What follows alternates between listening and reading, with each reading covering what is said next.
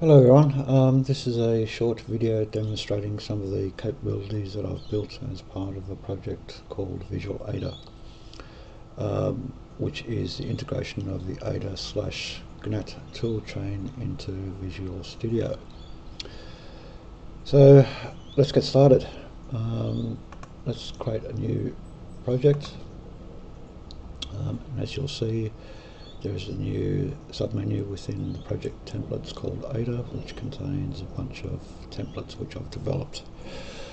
There's a console application, static library, dynamic library, and Windows GUI type applications.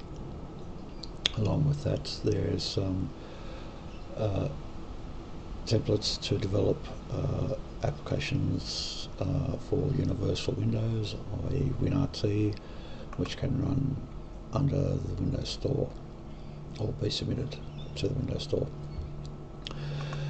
So the most extensive or the most feature-rich application is this one called Ada XAML application, which basically uses a geolocation service to display a map showing your current location along with your latitude and longitude and how accurate those figures are provided by the underlying OS.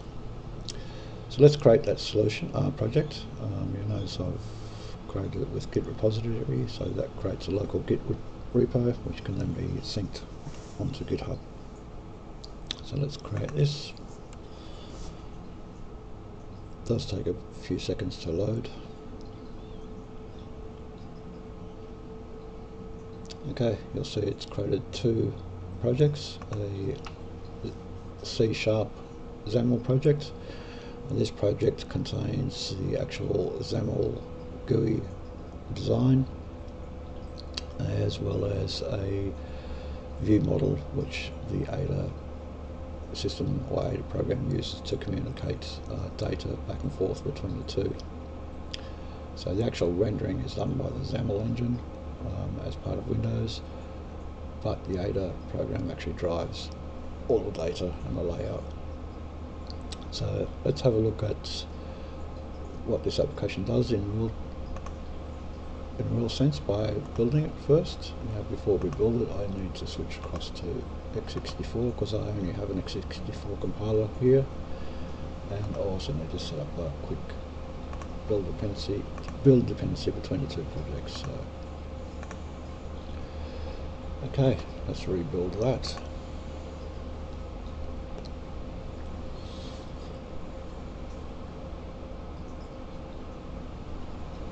Okay, so that's built the XAML portion of the solution, and now it's compiling the Ada portion. The Ada portion does take a bit of time because it's pulling in packages from the WinRT library that I've developed, and some of those packages are quite big. For example, the XAML controls package is roughly 50,000 lines of code. So any sort of XAML type application will take a little bit of time to build.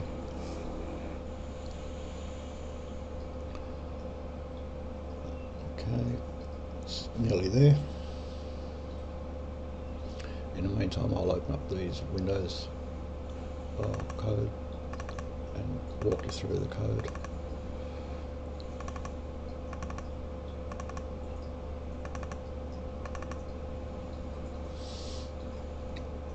Okay, it's just about finished.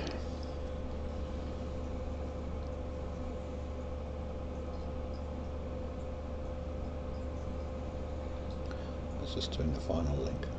Okay, yeah, it's linked. Okay, let's deploy that. Deploying it just basically means it's installing it. Now, because I've got my machine set up as a developer, I can install Windows Store type apps without any hassle, and you'll see that the application's gone there. So if I uninstall that,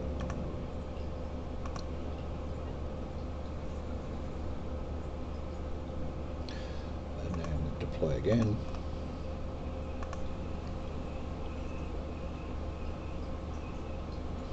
and you'll see it reappear. Okay, let's run this app and I'll show you what it does. Okay, basically it's asking permission if it can access your locations for the location service. I just say yes and give it a few seconds, and there you have it. I won't zoom in closer. Suffice to say that if I zoom in right in, it goes to the exact street where I live. And as you can see, I live in Sydney. So I've got a small button here which basically does that. The rest of the buttons don't do anything, they're not tied to anything. So I'll close that down, and we can run under debug and you can see some of the code. Okay, the entry point is basically win main CRT startup, and all it does is call the main procedure that's generated by the ADA binder. The ADA binder will then call in the main application, which is app1, and basically all app1 does is initializes the WinRT runtime and then calls the start procedure, giving it a callback to execute. Now that callback basically creates the application object, or the app overrides object, sorry, and then continues on. The app overrides is exactly that, it just overrides functions, and the one I'm particularly interested in is onLaunched. So the onLaunched function override basically sets up, first gets the current window, creates the application, which is that file there, that XAML file, and then creates the view model that's associated with that. We then do a query interface for the UI elements from the view, and set up handlers for the like and dislike buttons that I showed you previously. I also need a dispatcher to be able to execute callbacks within the context of the UI thread. So basically what I do is initialize the variables on the app view model, tell the view that this is the app view model to use, set up the event handlers for the on like and on dislike, initialize the components, put the content, or set the window content, and then activate the window. I then get the dispatcher, and then pass the dispatcher along with the app view model to the two tasks that I'm going to run in parallel. So the GUI task, as you saw, has an entry for the start entry, and all it does is basically creates a time formatter. This function is part of the WinRT bindings that I've also generated.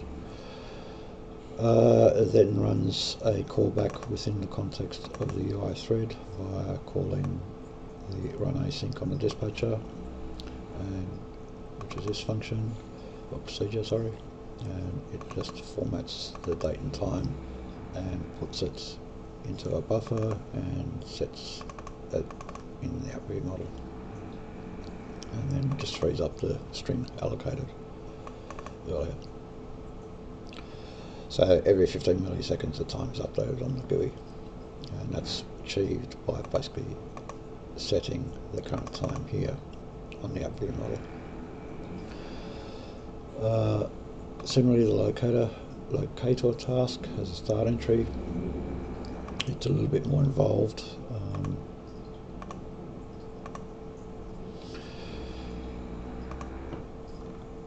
It basically starts up a UI request to be able to access the geolocation service by running a callback underneath the UI thread. So the request basically runs the request async task, which is a static function within the WinRT bindings.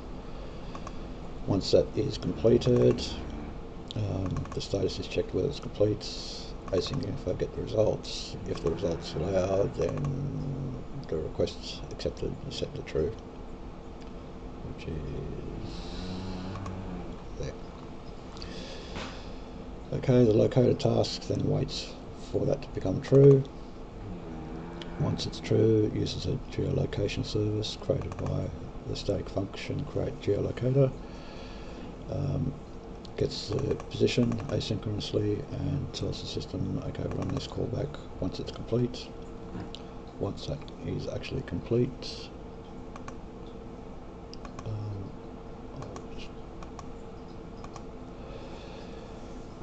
again, checks the status whether it's complete, gets the results, sets a flag to say it's got the position, gets the coordinates, and then gets those,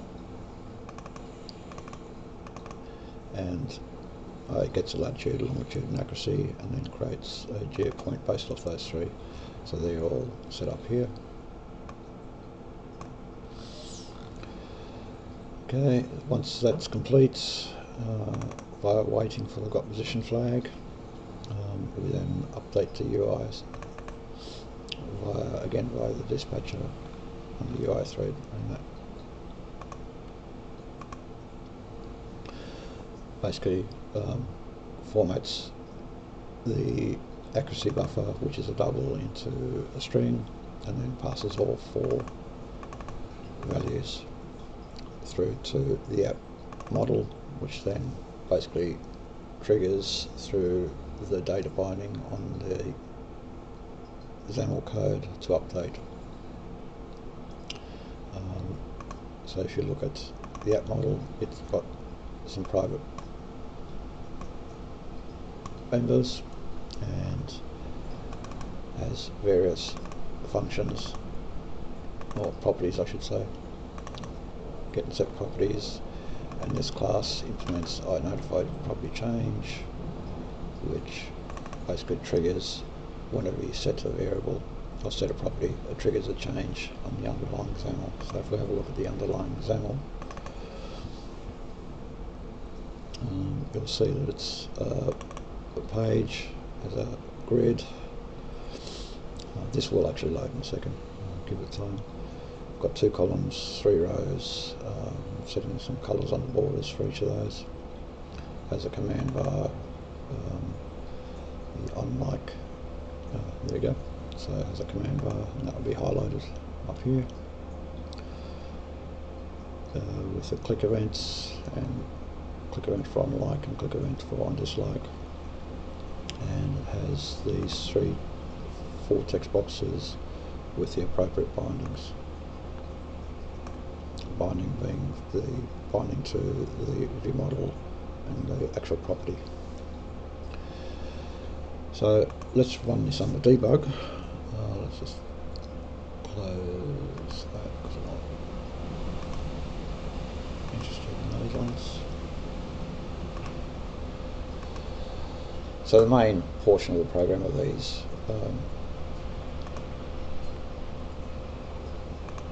routines and callbacks. So let's set a breakpoint here through the normal F9 on Visual Studio, F5 to run it.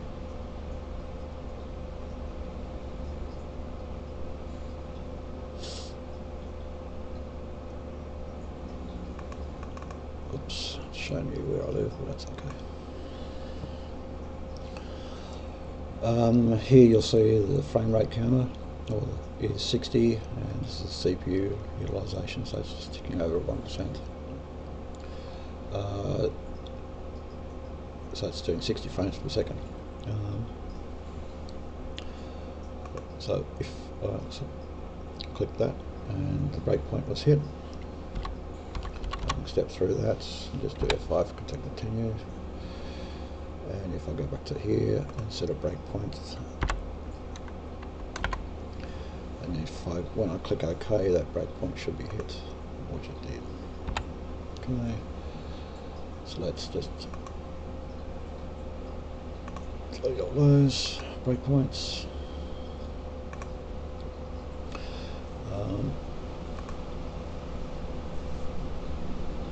So basically that's it. It's a fairly trivial application as such, but it sort of demonstrates some of the features that we can build into using the WinRT bindings along with the Visual Studio integration. Thanks. Bye.